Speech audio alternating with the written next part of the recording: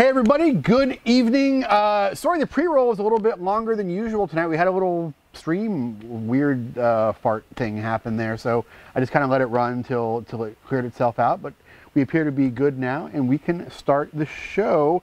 And oh my god, so Dinesh is the first one to say hi. Ladies and gentlemen, big shout out to our friend Dinesh, who we actually got to give a ride to at the Daytona showcase event in our Project Corvette last Saturday.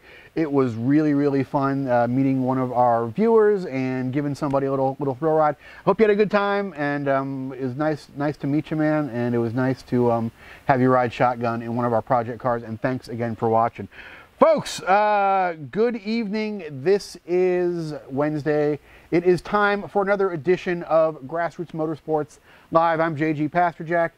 We are presented by CRC Industries. They are the folks that make this show possible. Also our great friends at Coney Shocks and Autobooks, Aerobooks out in Burbank, California. We're telling you more about those folks as we get into the show. So thank you for joining us. Here's what I want you to do though before we get going. Go down wherever you're watching us. If you're watching us on Facebook, if you're watching us on YouTube, I want you to give us a little bit of love. If you're on Facebook, throw us a like, throw us a share. That means a lot to us. If you're on YouTube, throw us a subscribe. Hit that little button that says subscribe, and you'll get notified whenever we post new content to the Grassroots Motorsports YouTube channel. All right, here's what we are doing tonight. Again, we're going to talk a little bit about corner weighting, why it's important, how you do it, how it can affect your car, how you actually go through the process. And we're going to be using this 2004 BMW M3 as a demonstration. We actually just bolted a set of Bilstein coilovers on this M3, and we're going to show you how you can easily adjust your corner weights using those coilovers, and how exactly that affects the handling. That's why I'm not wearing themed merchandise gear tonight, because I'm going to be pulling wheels on and off and taking tires on and off, and I don't want my friend Nancy to get all mad that I'm getting my official Grassroots Motorsports staff shirt dirty. All right, so let's just start kind of getting into it, and if somebody joins us late, we can catch up a little bit. By the way, if you have any questions at any time during these proceedings, throw them in the chat on Facebook, throw them in the chat on YouTube, and we will try and address them as best we possibly can. All right, so let's talk a little bit first conceptually about the concept of corner weighting. I want you to imagine a car in motion. And imagine that it's got 4 contact patches with the ground. It's got, each of those tires is creating an independent contact patch with the ground. And the weight of that car statically, if the car is not moving, the weight of that car is distributed throughout those 4 contact patches. There's a center of mass in this car, which is the main focus of what gravity is acting on in that car, pulling it down towards the ground. And each of those contact patches has to bear a slightly different burden based on where that center of mass is located, based on different leverages throughout the car, different distributions of physical components, and different sort of angles that things are sitting at. We're going to get into some of the specifics of things you can actually change to affect your corner weights. So let's talk about why corner weights are important. And I want you to imagine, we've established that we have separate contact patches that the car is sitting on the ground. So we can sort of group those into a right and left set of contact patches, or a fore and aft set of contact patches, because in general the right side of the car is going to sort of act congruously with itself, just as the front of the car is going to act congruously with itself, the back of the car, or the left side of the car, as it were. So we can sort of start talking in broad terms about these halves of the car. So when we talk about that, I want you to imagine, okay, imagine 2 balls. Wait, okay, maybe not. Imagine two spheres of differing masses. Like imagine a baseball and a softball. And that baseball and that softball are traveling in a direction and they're going the exact same speed. Now, they both weigh different amounts. So your baseball is a couple ounces lighter than the softball. So they're both traveling the same speed, both covering the same distance over the same time. That softball, which has more mass, has more inertia because it is traveling at the same speed, but it has more mass. So it's going to be harder to change the direction of that larger, heavier softball than it is that smaller, lighter baseball. You can think about your car in the exact same terms. If the front end of your car has more mass than the rear of your car, it's going to be more difficult to change the direction of that front end of the car than it is the rear of the car, likewise left and right. So we've established that we have these masses moving through moving through the air. Yeah, I'll show you two balls. That's great. It's turned into one of those shows already. We are so tired. The last 2 weeks have been literally the MIDI, getting an issue out the door. So finishing a MIDI program, doing the MIDI. Thanks you for everybody who attended the MIDI and said hi. It was a fantastic time. And then we just sent an issue of Grassroots to the printer last night. And on top of that, I got Michael McDonald stuck in my head since Monday night. And I'm listening to What a Fool Believes on repeat over and over in my brain. I'm getting ready to just set my face on the table saw and just cut him right out of there. So that might be towards the end of the show. I mean, like, there's no way to get Michael McDonald out of your head. There really isn't. It's sad. That perfectly feathered, you know, kind of parted in the middle mullet that he's got. It's beautiful. It's so smooth. Okay. So back to this. So we have these differing masses sitting on different contact patches, and we're trying to get them balanced. Why are we trying to get them balanced? Well, maybe it's wrong to say we're trying to get them balanced. We are trying to have knowledge and have specific information about what each of those contact patches is doing. So we know if they are balanced, they are all holding the same load. They're all going to take roughly the same amount of energy to change directions because they all have similar masses sitting upon them. So changing the directions is going to take similar amount of effort. So what's that mean? It means your car is going to turn left just as well as it turns right. It means when you are braking or accelerating, you're not going to have any additional mass issues going one way or the other.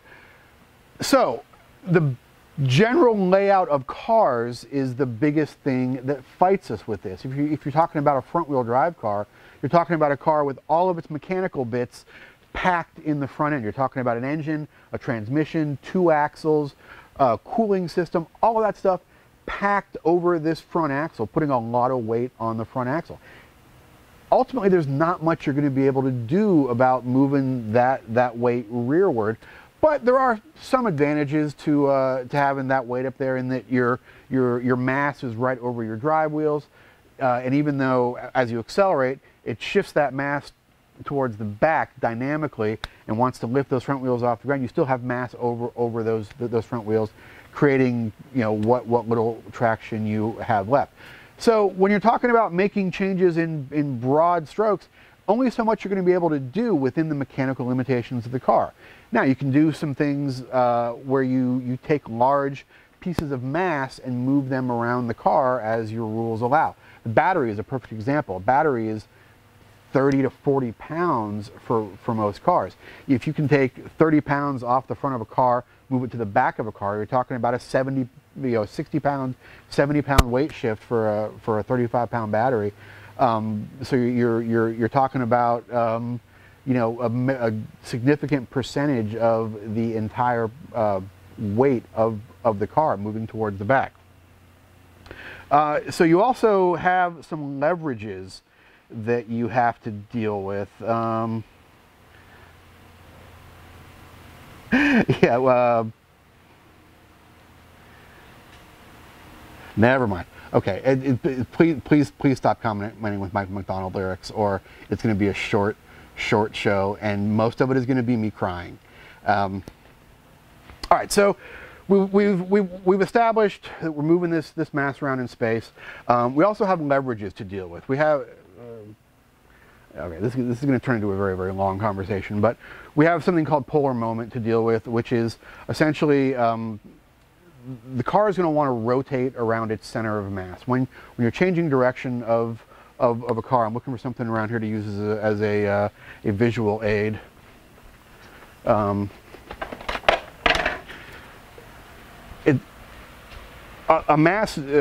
object is going to want to rotate around its center of mass. For this screwdriver, we can actually find its balance point, which is slightly behind the center. If we flip this, we'll see that it's going to rotate around that point. It's a little bit back heavy, so as it flips, you can actually see the rotation change to where it's actually rotating around that center of mass, which is a little rearward of the geometric midpoint, because most of the mass is stacked in the back. A car is the same way. If you turn a car, its natural tendency is going to want to be to rotate around wherever its center of mass is. Now, for most cars, a center of mass is going to be fairly near the geometric midpoint of the car, a little bit, you know, depending on the actual configuration of the car, probably a little bit below the belt line and maybe a little bit forward of a midpoint. We'll actually show you know, some ways to calculate that while we're doing our corner weighting. So let's get updated on any questions here. Ian says we're way past bleach on cleaning these shirts. Yeah, I do not want to have to explain to somebody why I got my GRM staff shirt all stinky, because they're nice and I want to preserve them. So back to corner weight in this thing. So we want to create as balanced of a setup as possible given the physical limitations of the car we are presented with. Now, this M3 actually makes a great example because it is a naturally very well balanced car, and we'll see that in a couple minutes when we throw it on these scales and do an initial weighing. David, did you just post a Michael McDonald video in the chat? Yeah. Oh, great. Yeah, oh God. All right, so I'm gonna turn these scales on quick. You guys watch that Michael McDonald video. That'll be some nice scale turning on accompaniment music. And we'll do an initial weigh of this car and see kind of where we're at. Now, I'm gonna give you a couple disclaimers, because some of the stuff we're doing here, we're kind of doing for the camera, and it's not the way you would actually do it in a shop scenario. But it would be difficult for us to set up the actual method here and you know, be able to demonstrate it, and so you can see what's going on. In general, you're not going to lift a car straight up and set it straight back down on scales. You're going to end up having some tension introduced into the suspension, which could throw some of your weights off unless you have a very, very good set of slip and turn plates. You may end up with a little bit of tension in the suspension.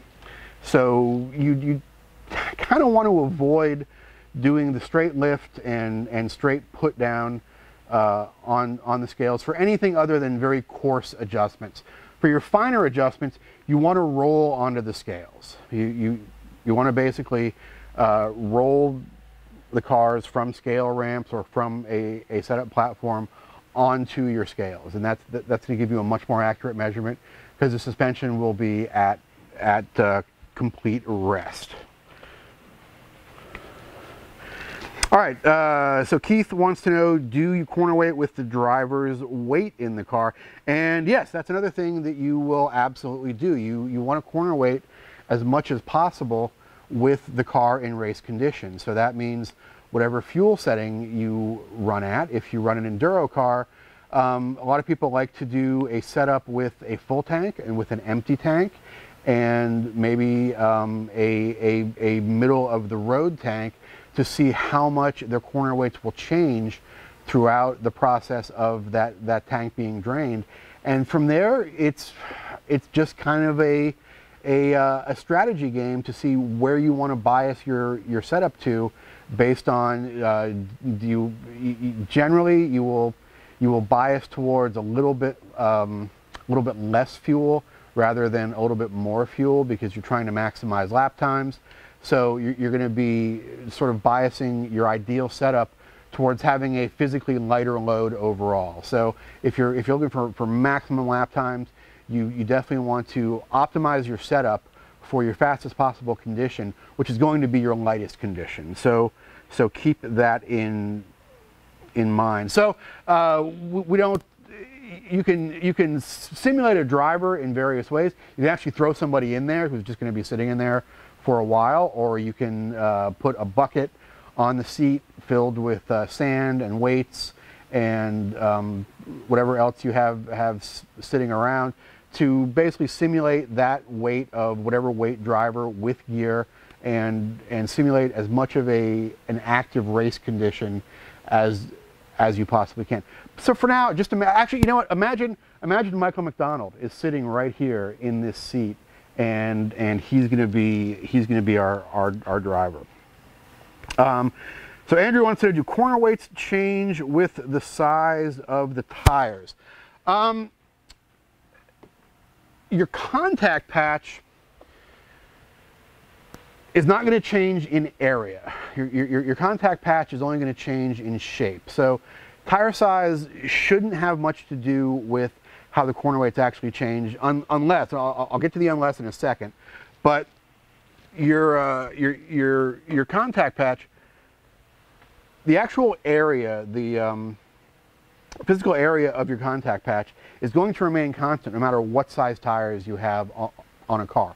Only the shape will change. With a tall, narrow tire, you're going to have a long, narrow contact patch, but it's still going to be the same number of square inches, regardless of what size or what shape tire you have on there, because your actual contact patch area is a physical function of how much weight that corner is holding up. If we wanted to get really super granular and we had the equipment to do it, we could actually set our corner weights by measuring contact patch area. If we had one of those high-speed cameras that photographs the car driving over a plate of glass, we could actually measure the contact patch area of each of our tires, adjust corner weights based on that, and use that as the metric to get our setting. I would imagine there's probably IndyCar teams, Formula One teams, NASCAR teams that spend the money and take the time to go to a place that can actually produce those kind of results, to be able to set their corner weights dynamically at speed, by setting them based on contact patch area. Now, where tire size will affect corner weights in a more drastic fashion is if you go to substantially different diameter tires at one end or the other, and you create a rake situation. So if you retain the same diameter in the front, but you go to a different size tire in the rear that gains in diameter 1.5 inches, you're raising the rear end of the car 3/4 of an inch because of that additional diameter. You're moving a lot of that weight forward. So keep that in mind. So Keith wants to know, do you bias the setup based on prevailing turn direction for the track you're going to run at? If the track is run counterclockwise with 6 turns to the right and 3 to the left. I'm going to give that a qualified yes, but that is a different show, and that is a show more based on data acquisition than a show based on corner weighting. Short answer to that is you balance the car for for optimal lap times. And the only way to truly figure optimal lap times is by taking segment times in each different corner. So you could then use that data to figure out how much time you could afford to give up. For example, if you were running Road Atlanta, it's prominently right-hand corners. Well, and you have several really fairly fast right-hand corners: turn 12, turn 1, turn 6 and 7. 7's a pretty slow right-hand corner, but you have a lot of very fast right-hand corners. So gaining time in those fast right-hand corners is going to probably be a bigger net gain on lap time than gaining a little bit of time in a 60-mile-an-hour turn 10A. I would rather gain a few miles an hour through 120-mile-an-hour turn 12 than I would through a 60-mile-an-hour turn 10A. So again, that's a show on data acquisition that we will do at some point. But short answer to your question, yes, bias for the track when you have the opportunity to do so.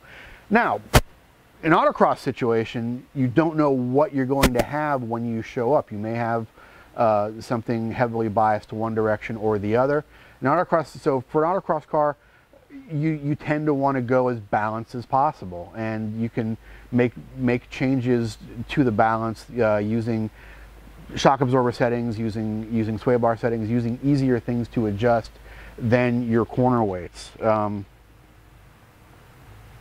So I hope that answers your question. And yes, there's a great show in figuring out how to tune for a specific track that we will do someday, but not tonight, because there's no way I'm going to be able to get through that with what a fool believes in my head. All right, let's take a look at what we're using to weigh our car. This is a brand new set of Intercomp wireless scales that we got. It's a quick weigh system. I like it a lot. I literally just took it out of the box earlier today, so there's a lot of features on this that I am not familiar with yet.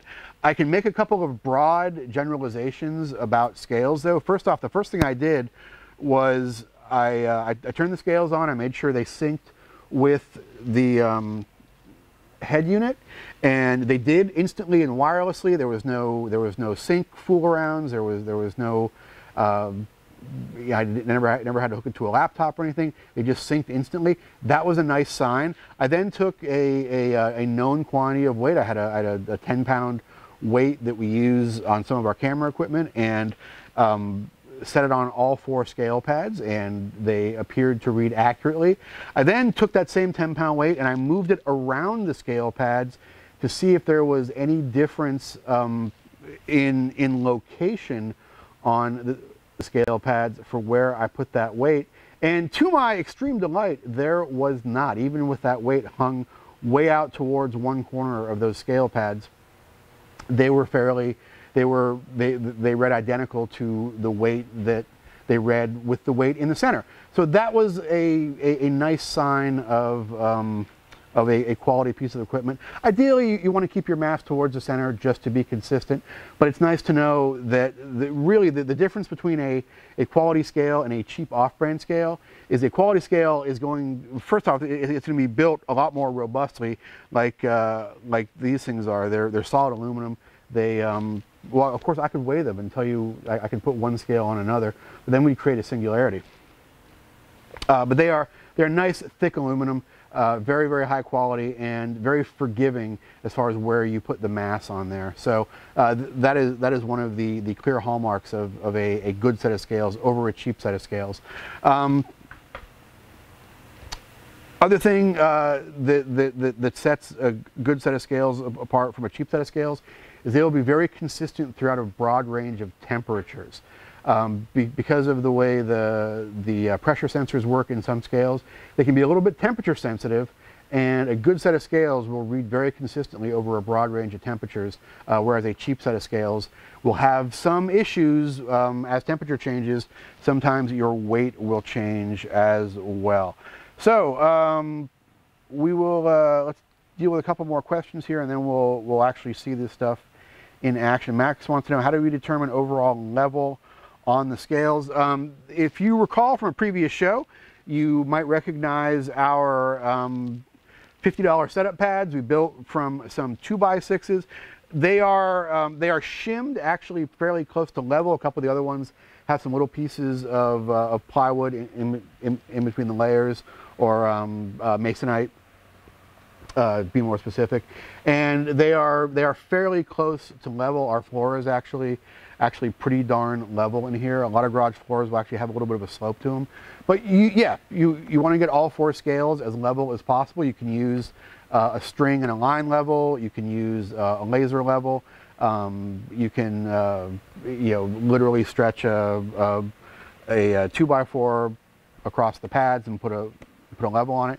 But yeah, the closer you can get everything to level, the more accurate and the more repeatable your readings will be.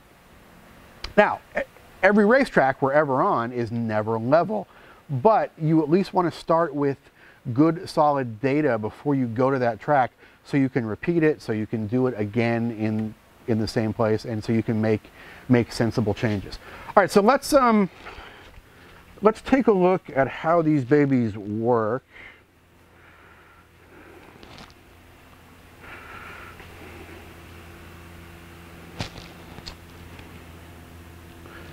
I'm trying to remember not to slam that in the hood.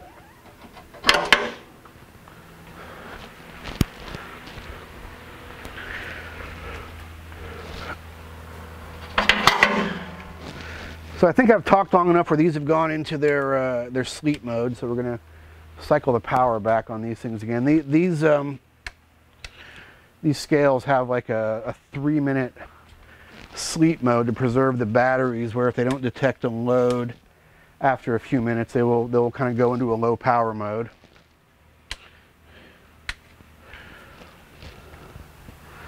All right, so we will slowly lower the car down on here. And remember, as I said in the do as I say, not as I do portion earlier, this is not the ideal way to corner weight a car by raising and lowering it from a single point. You want to roll onto your scales if you can, but this is the concession we've made for television tonight.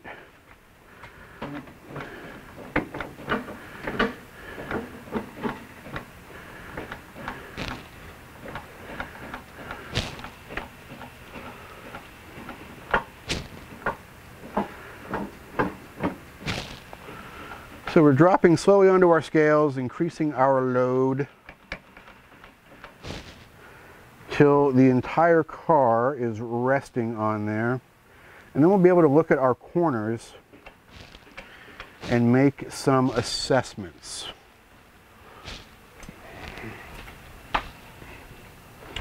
Okay, so here's where we're starting out. Total weight, 3,384 pounds.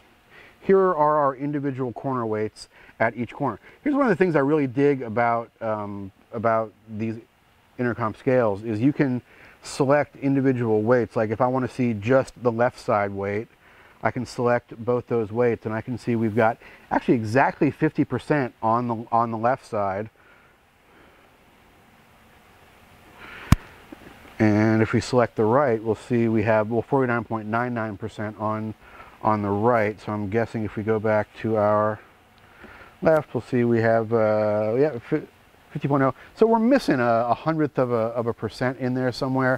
That's from Michael McDonald. That's his spirit lifting up to God is what that tenth of a percent is. Fairly accurate though. If we want to see just the weight on the front, we can select just these fronts, and we can see that we've got wow, and actually a very nice 50-50 split. 50.01, 49.99 rear, 50 and a half on the right, 49 and a quarter on the left. So a very, very well balanced car, side to side and front to back in general. Now let's take a look at our cross corner weights, which is going to be the main thing that affects especially our turn-in percentage. When you turn a car into a corner, let's say you're turning into a right-hand corner, since this is on the side of the lights. You turn the wheel to the right.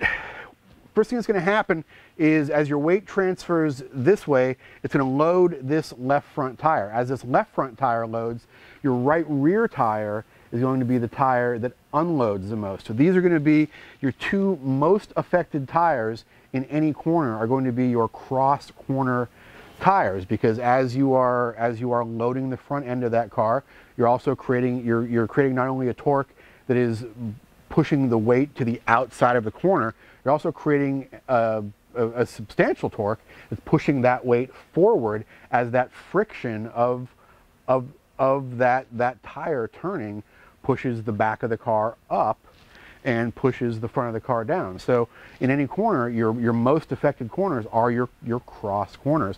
So that's why we want to talk about getting those cross corners as equal as possible for setting our corner weight. So let's take a look at where we are on our cross corners here. We can see we are about 2.5% off on our left front and right rear. Dave's going to come over and take a picture, I think. Oh, we got mutant truckers going up and down the road. So we're a little light. Let me photo break. I'm turning this around because I'm literally too tired to do it in my head and figure out which corners I'm looking at, so I have to orient it with the car. We are a little bit light on the right front and left rear. That is what's keeping us from the mythical 50% corner balance. So what are we going to do to change that, folks? Well, we're going to adjust the coilovers that we just installed on this thing. We're going to do that after some messages from our sponsors. Guys, you know what time it is. It's time to talk about our friends from CRC, our friends from Coney, our friends from Autobooks, Aerobooks. Let me get caught up on any questions. So Keith wants to know, do we have driver weight in the car? 50-50 front, 50-50 left, but no driver. Yes, well, we have no driver in the car right now. Ideally, you would want to do this with the driver, so these numbers will be off a little bit. The physical principles we're displaying are still going to be accurate, though. Like I said, just pretend there is somebody in the driver's seat, and when we show you how we're moving weight around, the same thing will apply with a driver in there. So Max says, always be careful when you drink Scotch whiskey all night long, so you don't die behind it. Don't try and sneak that stuff in. I mean, no, we're not talking. We're talking about the good. We're talking about Michael McDonald. We're talking about Kenny Loggins. We're talking about the classics, not what's his name, not the Steely Dan stuff there. Don't bring that weak sauce this way.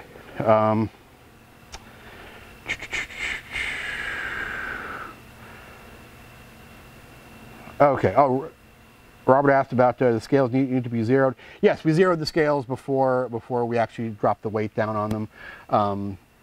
There's a very simple zero function on the scale. The scales are actually far more powerful than I'm giving them credit for. They will hook to an app.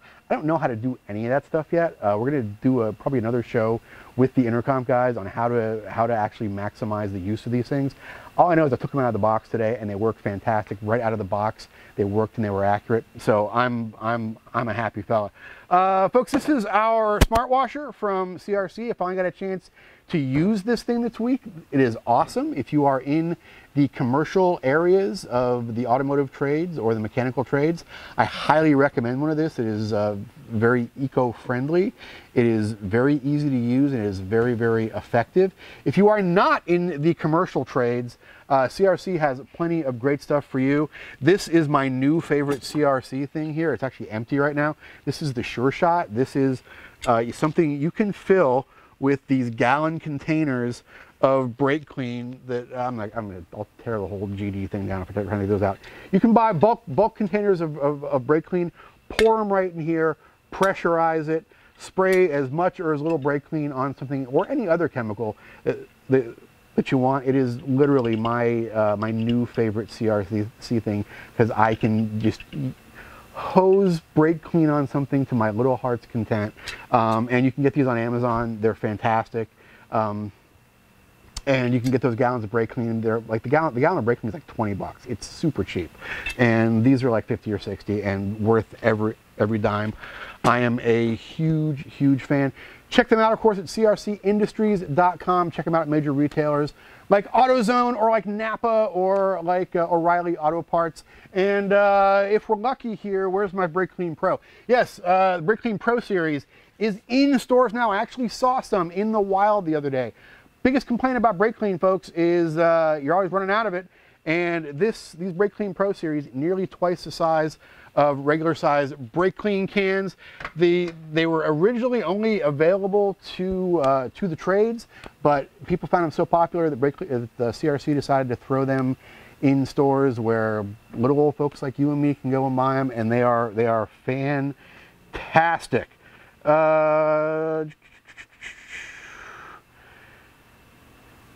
Everybody, yeah, everybody's mentioning that we had a Maybach last night.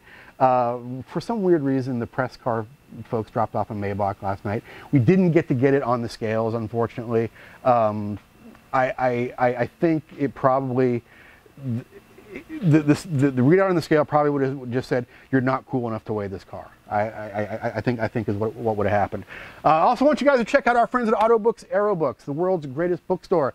They're in Burbank, California, and on the web at autobooks-aerobooks.com. If you're learning to set up a car, they have all the Carol Smith books. They have Fred Poon's books. They have pretty much any book on setup you could ever possibly want. Go there, buy it, support brick and mortar bookstores, support people selling books with ink on pages in them, and we would really appreciate that. And they are great folks to work with. And now we're going to see the Koni tip of the week, folks. Koni Shocks supplies us with a very cool tech tip every week, or a little inside look at the workings there at Koni. This week we're going to see a little bit about how they dyno test shocks. We're actually going to be following this video up next week with a little more information on how to read those shock dynos. So lots of suspension tech going on the live show this week and next week. So without further ado, let us go to this week's Koni tip of the week. If I can find it here, here we go. It's going to be magic. Hello, this is Lee Grimes with Koni Shock Absorbers. I'm at the Koni America Engineering Lab with a shock absorber dyno. This dyno is an excellent tool for us to measure and quantify the damping forces that the shock absorber is going to be making at a variety of different piston speeds. That information, when plotted in a number of different graphs and printouts, will allow our engineers to help decide what is the best forces and function that are going to make the car handle well. The shock dyno is going to operate the shock at a variety of different piston speeds, and then we can plot the data and take a look at seeing what it's doing. Those eagle-eyed amongst you may recognize that this is the front shock from a Mazda Miata 2006 to 2015 MX-5, known as the ND chassis. First, I'll go ahead and get the shock operating a little bit here, and it's beginning to plot a force. The particular setup I got right now is a single piston speed, and I can increase that speed very quickly as well to give us a different force to begin with. So this way we can plot it out, see what it's doing inside, and take it from there. Now that we've gathered our data sample, next time we'll take a look at this information laid out in a couple of different graphs to help us take a deep dive into the function that the shock absorber is doing. We can begin looking to see where the rebound and compression damping are, where are the changes that happen when we make an adjustment to the shock, and so on like that. This is going to help us and our users to figure out how the car is going to be affected as it's operating on a road. For more information, go to our website, coney-na.com, for much more information about our product lines, the application lookup, new products coming down the road, and so on like that. Thank you very much for your time and for your interest in Coney.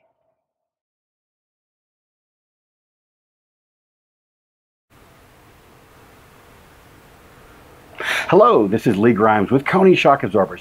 I'm at the Coney America. Go. All right, we're back. Thank you very much to the gang at Coney, Lee Grimes and Dave and the whole gang at Coney who provide us their tech tip every week. We appreciate their support. All right, we're gonna get some wheels off this baby and we're gonna adjust some of these corner weights. I'm gonna show you the Bilstein shocks we have just put on this car. And I need to get a little protective gear on for that.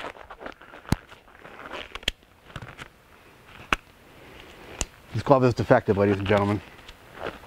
Oh.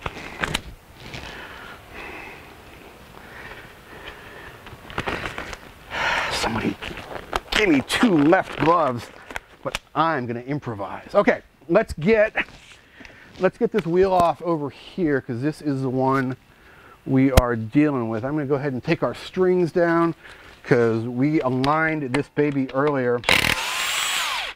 So we had a couple of questions from our Facebook page earlier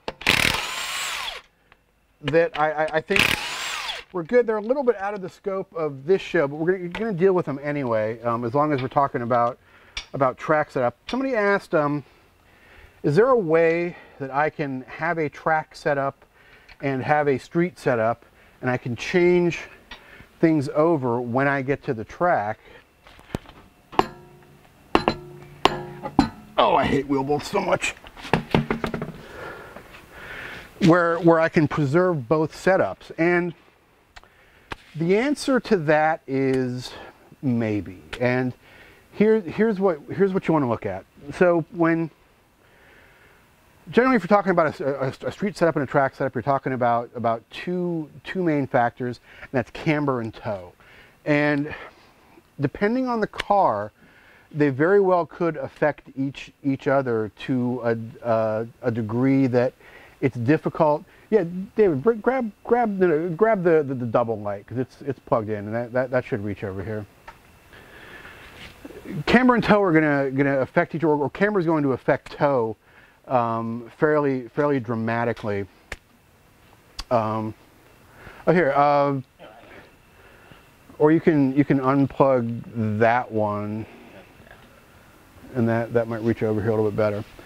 So on our Corvette, for example, as we lean that knuckle over to gain negative camber, it moves the bottom of the knuckle outward, moves the top of the knuckle inward, moves the bottom of the knuckle outward.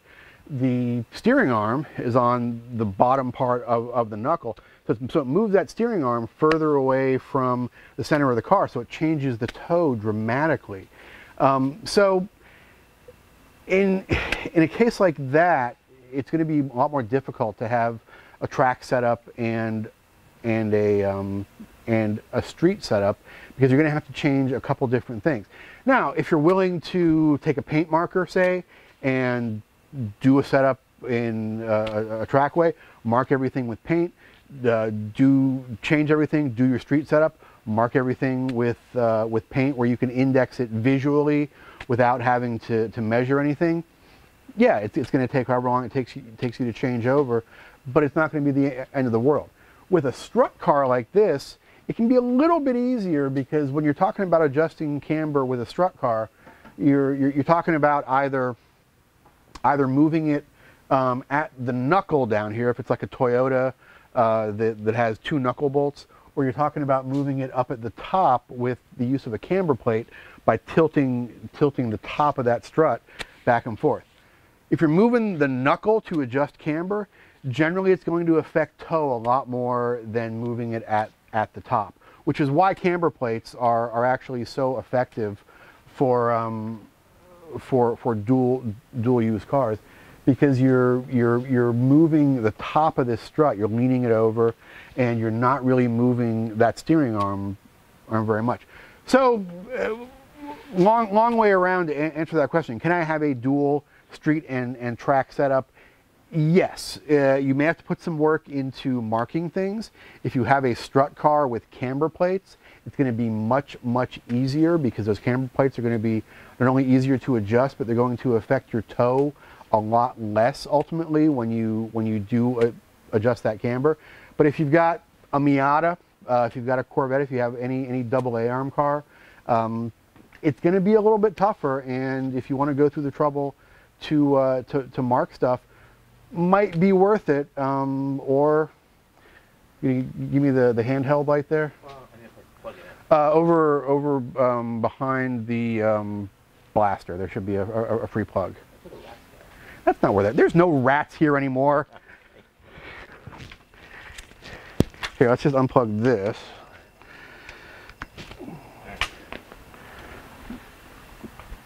Okay, so let's take a look now at our strut over here. And of course, the one we want to adjust is the one the furthest away from the lights. So this is our Bilstein coilover that we just installed on the BMW here. Nice piece of kit, stainless steel body,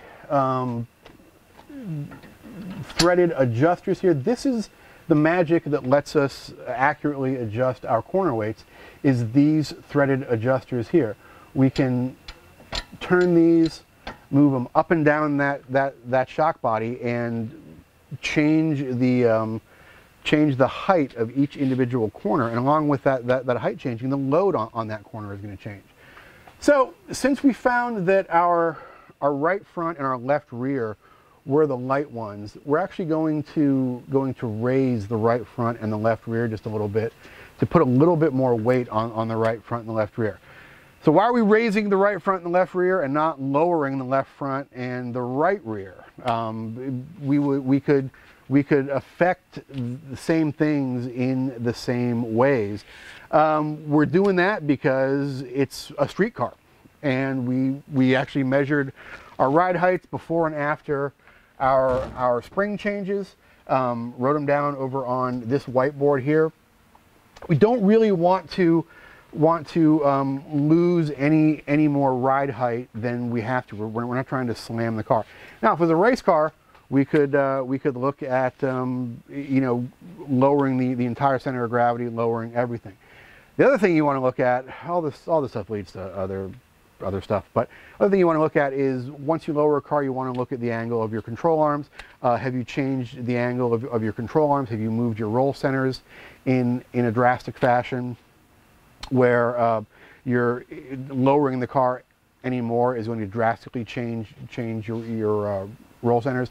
So without being able to correct roll centers on this car, we want to make our adjustments to keep things as close to where they were stock as possible. So I've already scooted this spring up about 3/8 of an inch, 3/8 to half an inch. We'll scoot our jam nut up there to lock it in. And where did I put my iPad? Did I eBay my iPad and forget about it? Under the So it'll turn up at some point. So next we'll move around to. Oh, it's totally up here, isn't it? No, that's What's fine. that? Oh shit. I'll get it. Okay, we'll find it. Thought we'd get it.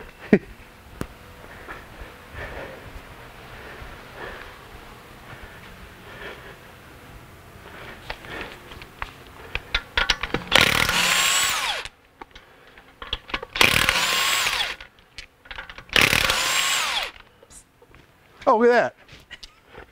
David, that was exactly like my iPad. You have the same iPad that I have? No, well, just tired. Yeah. So I didn't have any. I was hitting the peanuts pretty hard though. We went to a baseball game today and it was fun. All right, so let's take a look at our. Oh, here, see if we have any. Oh, Kevin Morrison says it's nice to see his old car again. Is that who you bought the car from? I did. It's his old car. That is fantastic.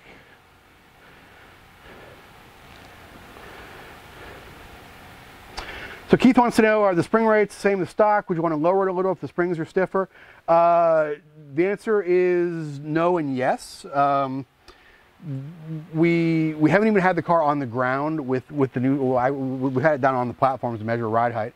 We really haven't driven much with the new setup, and actually I don't know how much stiffer the springs are than the stock springs. What's the kit, David? What kit is this from Bilstein?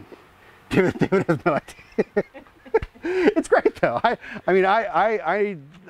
look. I never read the instructions, and I managed to install the thing, and I'm a barely literate, fourth grade Florida educated half-wit. So I did a pretty good job. So take a look at the rear here. Rears in BMWs of every kind with these semi-trailing arms are a little bit of a pain in the butt when it comes to doing height adjustments on, because what you have to be, your shock and your spring are separate. So it's not like a coilover setup where your spring is wrapped around your shock. You have a separate spring that sits in the control arm, and you've got a separate shock.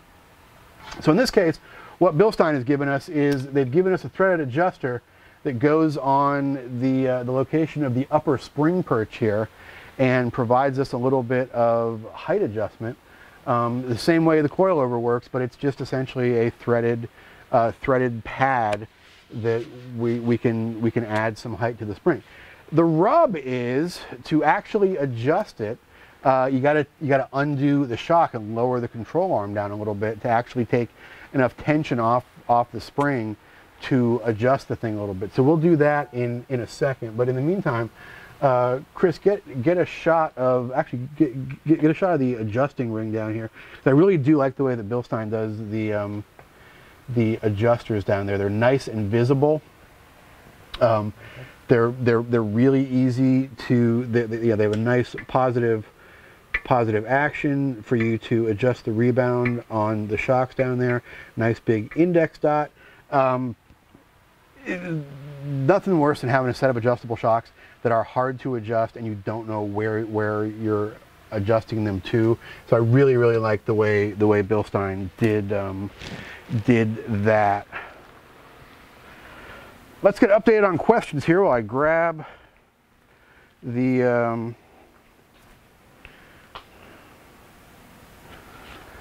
grab a socket here.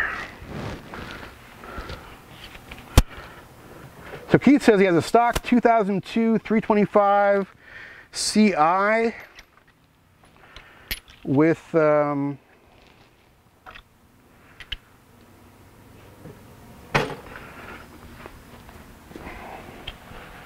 we go, with 100,000 miles of the OEM shocks and springs, so considering the same Bilstein setup. Yeah, I would highly recommend it. It was easy to install. It was clearly of a very high quality, and I can definitely vouch for how easy it was to put together and put on the car. Gee, idiot. I need 18mm half-inch drive. Not enough, apparently.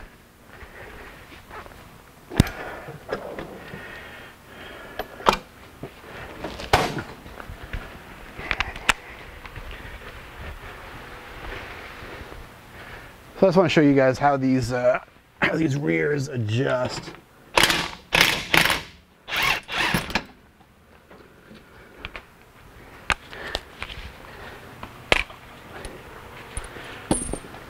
So once you take the load off of this control arm, you actually have a little bit more room to take the load off the spring, and you can then go ahead and crank these adjusters down a little bit.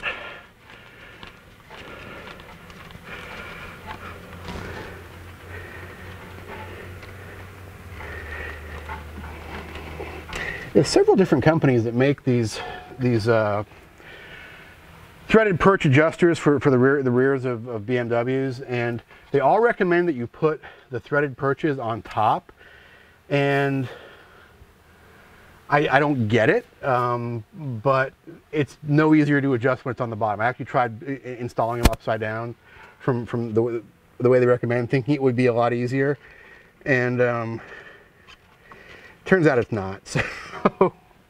So forget about cheating the system. All right, so we're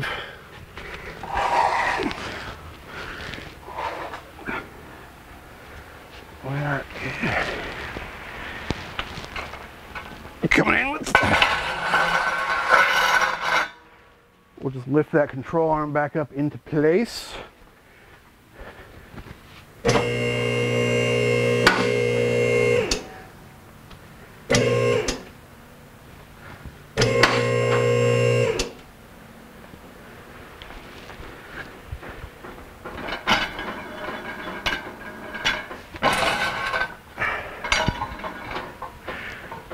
Has everybody signed up for the Michael McDonald fan club by now?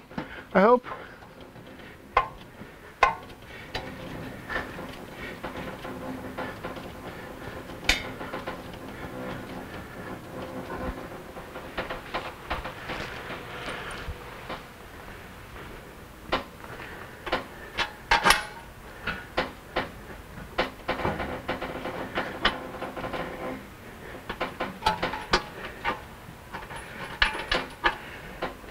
When you join that Michael McDonald fan club, you actually get a really sweet, like a Guayabera shirt. You get some Just for Men hair coloring, and you get a beard comb. So I really recommend it for everybody. It's a great deal. It's like well, I paid like $460 a year, and I think that's a good deal.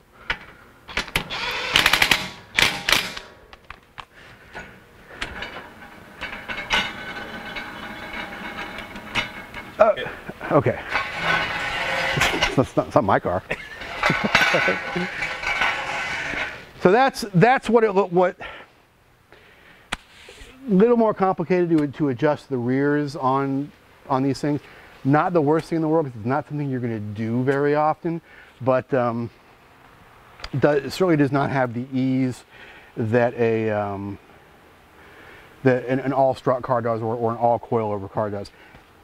That's what it basically looks like. We're not going to show you the whole putting it back down process, because it looks exactly the same as it did before, but our numbers are going to be perfect right on. Let's go through here and answer some questions. Actually, David, while we're resetting here, I'll close things out and let you throw a couple of links up. I want to let the folks know about who wants free stickers, ladies and gentlemen. Who wants some free Grassroots Motorsports stickers? I need to see some quality action in this chat if we're going to give away free stickers before the end of the show. We'll try and deal with some of these questions here. Since corner weighting is also affecting side-to-side ride height, should side-to-side ride height or cross weight take priority when you are getting close to 50-50 on corner weight? Great question, Glenn, and that is going to be dependent on a few things. What I would prioritize is I would prioritize roll centers at that point, actually. So as I was getting close to the ideal height, the ideal load on various corners, I would start looking at what my control arms were doing as far as are they remaining parallel to the ground? Are they to go up or down at one end? Push my roll centers even further away from where they need to be. So at that point, yeah, I would start prioritizing roll centers instead of corner weights. Max wants to know, would it be easier with a spring compressor? I played around with a couple of different ways to do that. It's one bolt, take the bottom bolt of the shock off. That's really the easiest way. If you had like a giant pickle fork that you could put in the spring and just use as a lever to compress the spring a little bit, that would work okay. But you have to basically build the tool. But on this car, it's one bolt. It's not the worst thing in the world.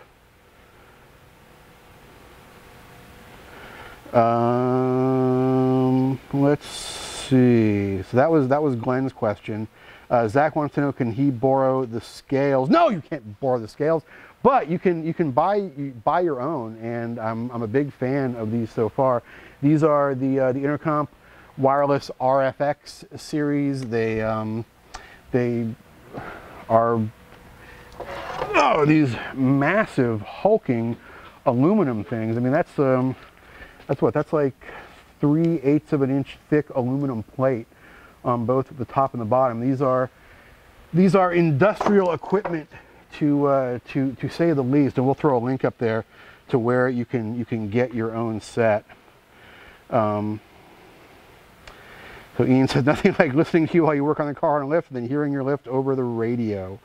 Oh wow! So like the lift was causing RF interference on the mic. That's awesome. We got like a Neubauten thing going on here.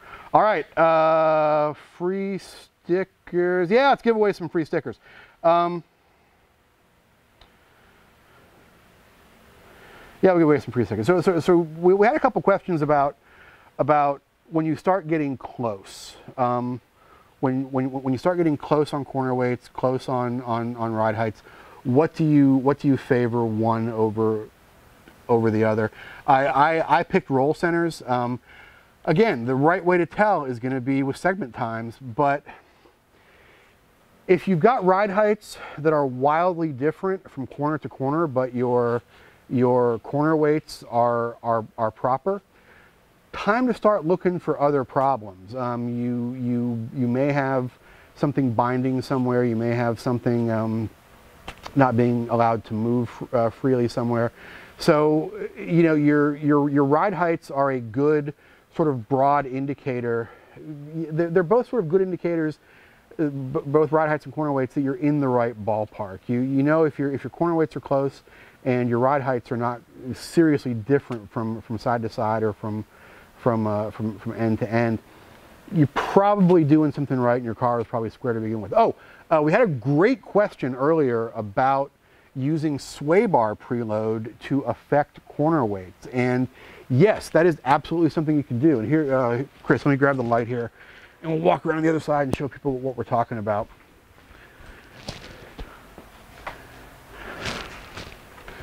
So in the back here, we can see that each side of the car has a sway bar end link that connects up to the strut, and that sway bar connects one side of the car with the other. Now, if we had some preload on that sway bar, it would create a side-to-side leverage that would affect those corner weights. And the question we had earlier was, is that a good thing? And like most of the stuff, again, the answer is depends. So first off, let's talk about how would we create that leverage.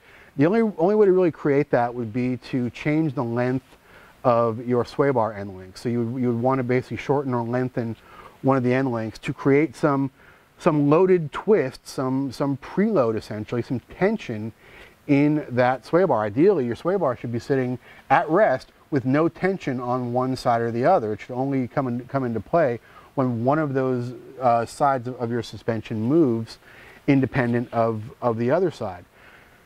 So if you introduce some tension into that, yeah, you will create a leverage that will lift one side of the, or attempt to lift one side of the car off the ground and attempt to press the other side of the car into the ground. Now, when would you ever want to do that? Well, the real answer is you probably wouldn't. You would maybe want to do that in a car that only ever turned one direction, to create some, what they call wedge in a car, to preload say the right front suspension and shift weight off the left rear like you would in an oval track car. So you'd only really want to do that in a very limited case. Now that said, there are certain situations where that might be the only chance you have to maybe fine-tune some of your corner weights.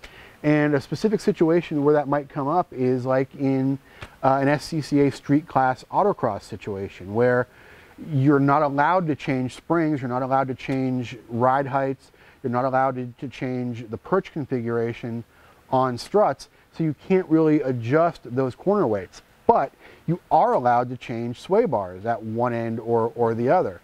So if you really need to introduce a little bit of corner weighting into something, and you have a street class autocross car, yeah, you can introduce a little bit of wedge into that car by preloading that sway bar.